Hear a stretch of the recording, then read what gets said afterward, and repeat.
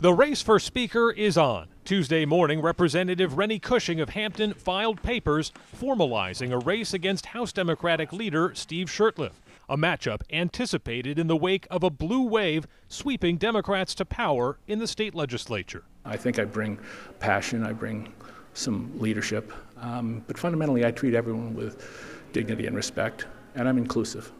I come from a district where Democrats are only 30% of the voters. Cushing has served 7 terms in the House across 3 decades and is known as a progressive champion of causes like repealing the death penalty and legalizing marijuana. Shurtleff, a Vietnam veteran and retired law enforcement officer, has represented Pennacook since 2004, leading the Democratic caucus for the last 6 years. I don't know how Rennie would be as a leader. You know, Rennie's a friend and always will be.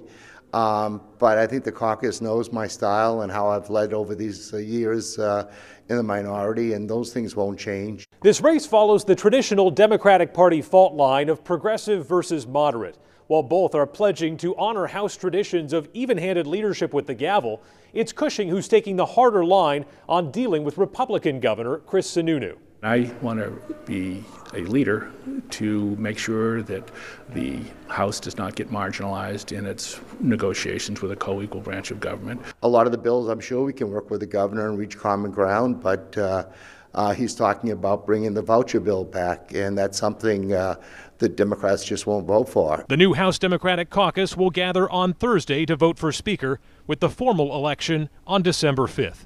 In Concord, Adam Sexton, WMUR News 9.